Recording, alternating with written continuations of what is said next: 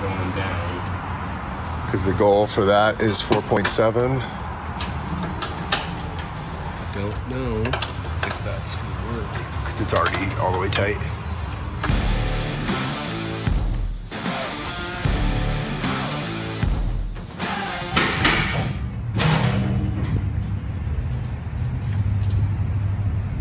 Okay, so when we flip the pill and add 2 more degrees of camber, it's gonna force the wheel to turn out. It would camber it in and tow out at the same time. And so then you have to turn this clockwise a full rotation to pull the toe in.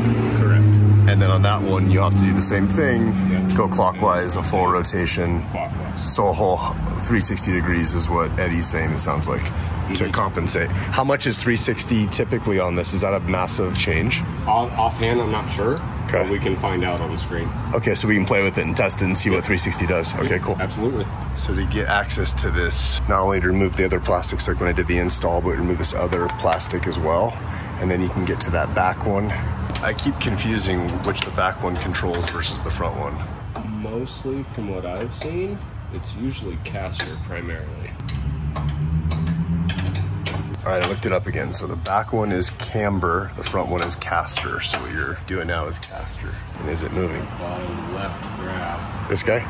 Should be going down. Because the goal for that is 4.7. I don't know if that's gonna work. Because it's already all the way tight.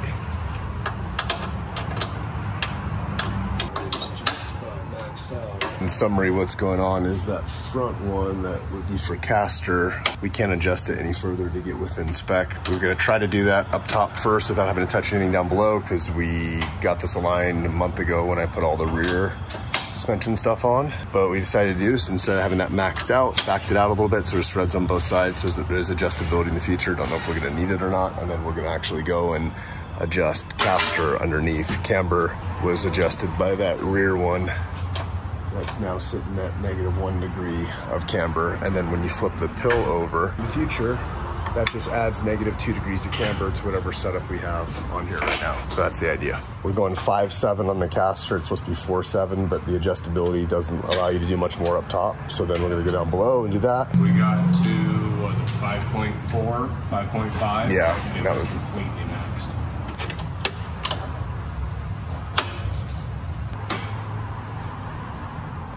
It takes quite a few turns to get that thing to move, huh? So now camber, trying to get that to 1. So the final part is your adjusting toe. That's right. That's the one I'll have to adjust at the track.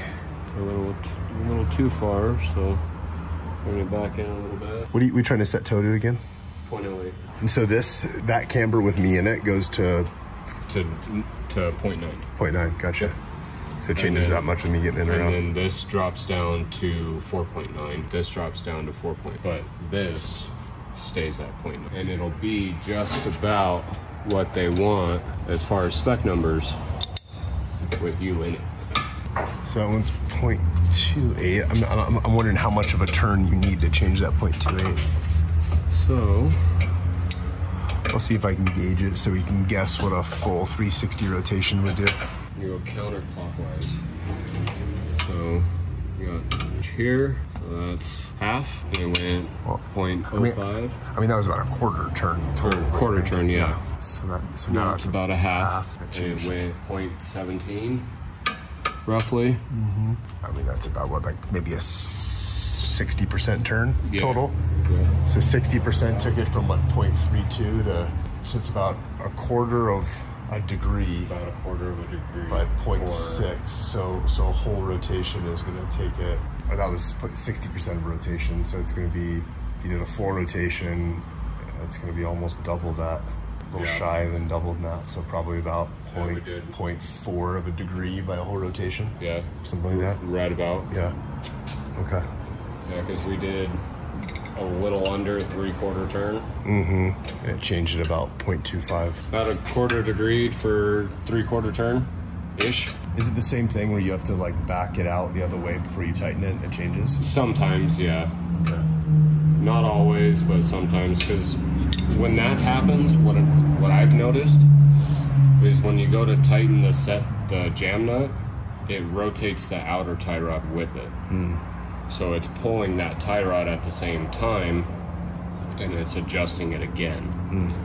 So if you just loosen up the jam nut, make sure the tie rod is in the angle as far back as it would as if you were locking it down, and then kind of fine tune it. And I always bring them back to center as if they're relaxed and straight.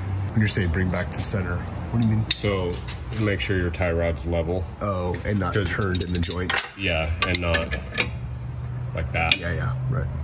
Or vice versa. So I always just bring them back to center. All right, there you go, finishing up. So we got this thing all aligned. I went and road tested it real quick to make sure it was driving straight.